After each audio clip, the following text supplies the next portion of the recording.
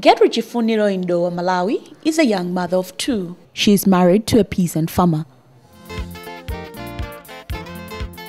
Her biggest struggle in life has been fending for her children. They are all undernourished. Her youngest child was identified to be severely malnourished by a volunteer working for development aid from People to People project to fight malnutrition.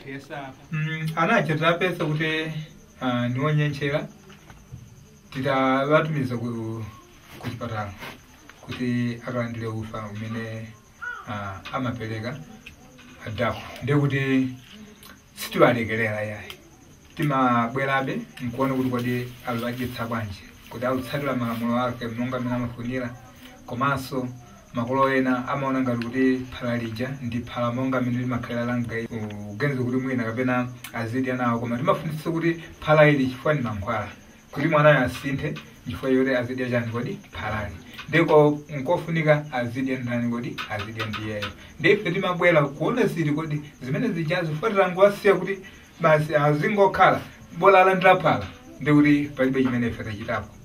She was referred to a health center where she received therapeutic feed. According to Gertrude, her baby is recovering.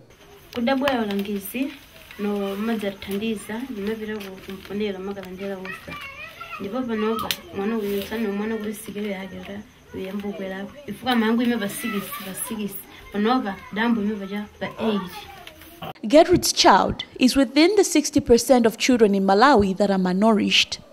It is against this background that DAPP Malawi, with support from Department for International Development and Clinton Health Access Initiative, is implementing a scaling up nutrition project in Dowa. The project targets children from ages 0 to 2, the child's first 1,000 days of life.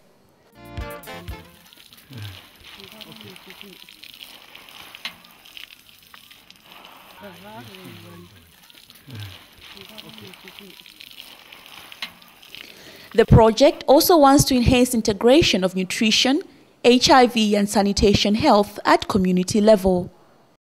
People living with HIV and AIDS have nutritional gardens. According to chairperson of a support group for people living with HIV and AIDS, nutrition is key to HIV and AIDS treatment.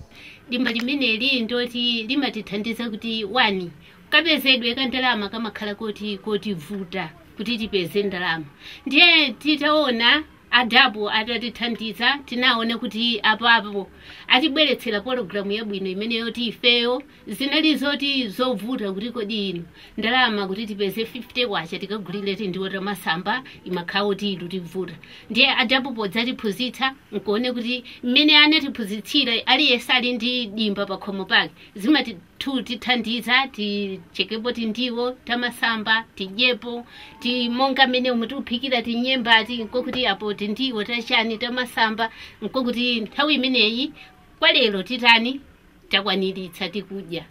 The project also encourages family planning for manageable families as a basis for good nutrition.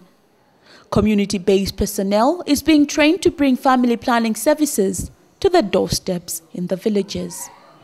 Ifero timati titakhala ne timatenga njira zathu zija zimene timakatenga kwa alangezi kumaka kopa anthu kumedzi kayani pamudzi pomwepo timakopa ena kuti adziwe mwa njira zina zolelera ifo yoti masiku yano tuva malamulo anena kuti munthu pabanja anthu azikhala ni ana 3 mwangozi azikhala ni ana 4 mwangozi koma kalero nangasi anthu ena ali ni ana 13 12 kumene nde akaganiza kuti tikampatsa uphungu amaona kuti koma amene zililimu nde kuti nayo nisankhe njira yotani yolera kaya waona kuti wabereka kwambiri ndeye uja amathusankha tikamfotokozera njira zija na amathusankha apo muna athusankha njira yoti inanika ngutseka usankha njira yamuyaya.